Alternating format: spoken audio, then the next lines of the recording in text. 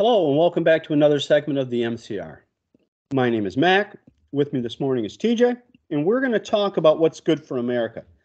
The communist governor of California, who had been recalled but somehow managed to retain his seat, probably because they didn't have the strongest Republican, who I love, the elder, but he was probably not the smallest, or not smallest, the strongest candidate in California in that governor's race. But let's look at Gavin Newsom, the record. He's got the highest poverty rate in the nation. I thought Democrats were all for the working man and making things right. Now, this man's been governor for a number of years, and he has done nothing but make people poor with his silly-ass decisions, his climate change religion, and his Marxist ideas. And you got anything to add to that? The very existence of him in office flies in the face of reason. So it does. You're 100% right there. All right, let's move on to the highest gas taxes in the nation. Now, California already is going to get rid of gas-powered vehicles of all sorts. They don't want you running a lawnmower. You're going to have to get an electric lawnmower, and I'm sure you'll have to have an electric trimmer and all the accoutrement to go with maintaining your lawn and the outside of your house. But they've got the highest gas tax in the nation, and they're trying to switch everything over to electric vehicles. They already have rolling blackouts. It seems to me this man is making life miserable for the residents of California, and people are fleeing that state like crazy. My worry is they're taking their asinine policies with them. Anything about the gas tax there? Gas tax. They certainly get rich off of it. Yeah, here they are trying to tax morality, and I use that term loosely in that, to them, the more environmentally friendly you are, the more moral they'll say you are, Right. Exactly. You were mentioning about the various electric pieces of equipment and whatnot. I've just now started seeing commercials for electric ride mowers. Riding lawnmowers. Yeah, they got electric riding lawnmowers now. How long do they claim they last? You know what? It was a commercial. I don't recall them saying. All I know is I saw the commercial and thought, well, I just thought it figures. If I can find it, I'll put it in either the comment section or here on the screen what those vehicles are going for and how long they last. It can be expensive to fill up my 2.5 gallon gasoline thing, but I'm sure these vehicles are not cost effective. And by the way, I do suspect, slightly off topic, but I do suspect that they are trying to through regulation and anti-business policies in general, they're trying to make it so that at some point having electrical just might be cheaper than gasoline powered. Well, that's because what they're hoping for, but they don't have the infrastructure to even do any of this stuff. It's a fantasy. You know what? That's true. I wouldn't dispute that. But I do believe that's what they're trying to achieve. We'll make gasoline so expensive, they'll have to use electric. Well, that's been President Biden's agenda. He's said as much. Yeah. So also, and the reason, I'm going to get to the reason why we're talking about California and Gavin Newsom here in just a moment. Record homelessness. Now, they have good weather there in California for the most part, unless they're on fire or being flooded like they were a couple of weeks ago. But you got all these people in Los Angeles, in San Francisco, and they've turned these cities into hellholes because they're living all over the place, taking a dump in the street of San Francisco, 15 feet away from where people are eating their food. They pay $180,000 of a year to be a pooper scooper and spray down the sidewalk because they don't address the problem of people pooping in the street. They just go ahead and spend all kind of money in a bankrupt state that so they can spray down the sidewalk after TJ or Mac decide that's where we're going to go today. So any comments on that?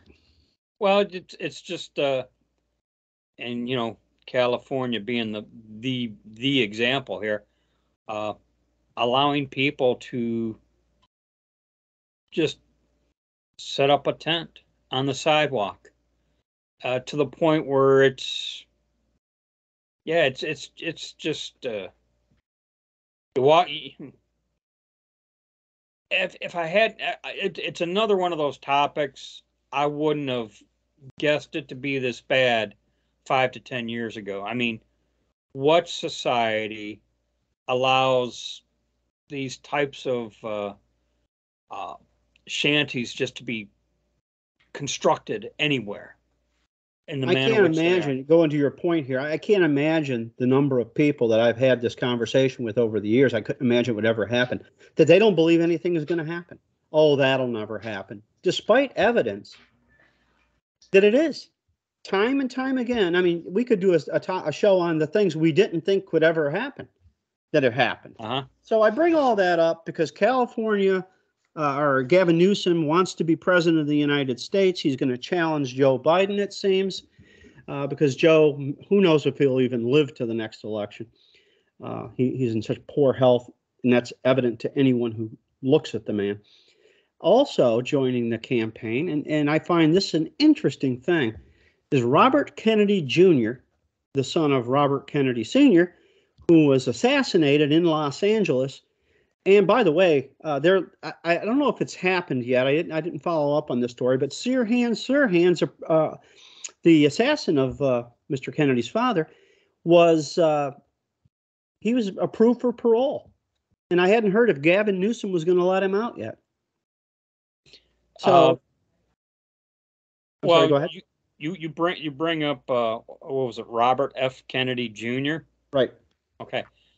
I'm very interested. He's running as a Democrat, so Well, I right would off the expect nothing bat, else. Yeah. my immediate concern is, does he hold the uh, the expected Democrat positions on things such as abortion, such as guns?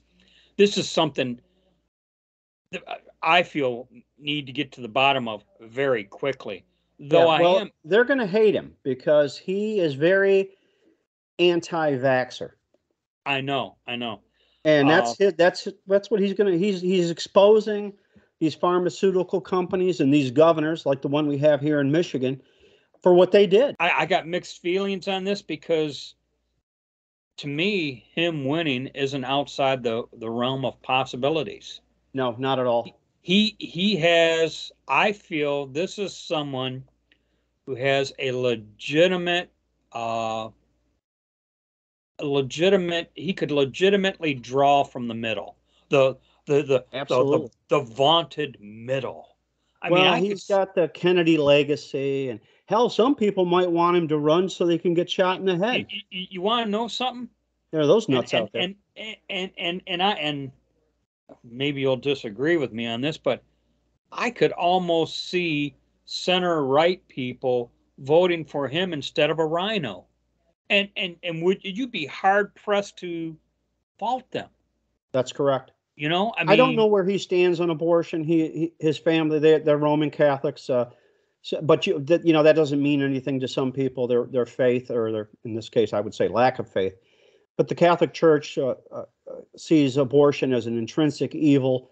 I don't know where RFK Jr. stands on that. I guess time will tell. But well, and the that's reason why I said we'd have to get to the bottom of that very yeah, quickly. and we But will in time as it becomes more evident who's going to become a front runner. They want rid of Joe on some level, although he's a useful idiot. But Gavin Newsom thinks what's good in California, all the things we talked about, would be good for America. So I ask anybody watching, would any of those things be good for your state? High a poverty rate, is that good for Michigan? Would high gas, the highest gas taxes in the country, would that be good for Florida or Tennessee or Georgia, which is a very confused state as far as I'm concerned?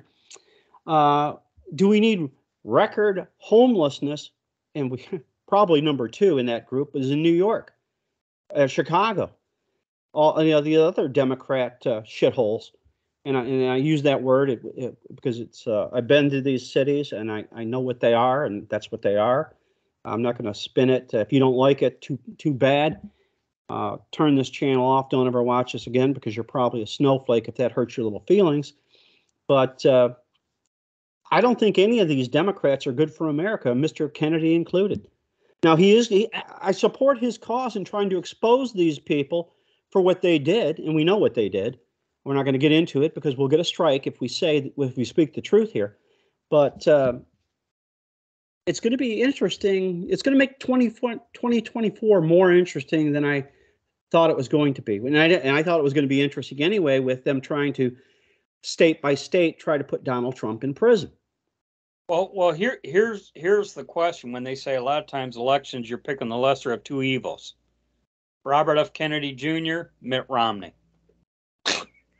Boy, that's probably a toss-up, because I do believe this about Robert Kennedy Jr., because I have listened to him speak, and while we don't agree on many things, I do believe he has a level of integrity, certainly a level that Mitt Romney does not have, and a level that Joe Biden and Kamala Harris don't have. I would tell you it's a level that Mitch McConnell doesn't have. Chuck Schumer certainly doesn't have it. He's threatened Supreme Court justices, and nothing happened. Democrats like to say no one's above the law. They should add except them. Him entering into the fray leads to some concerning possibilities for sure. Well, I fear for the man's life that the Democrats may kill him and set it up to, they'll put a MAGA hat on their assassin. Yeah. He could be the, how Pat Buchanan wearing this hat was today. Yeah.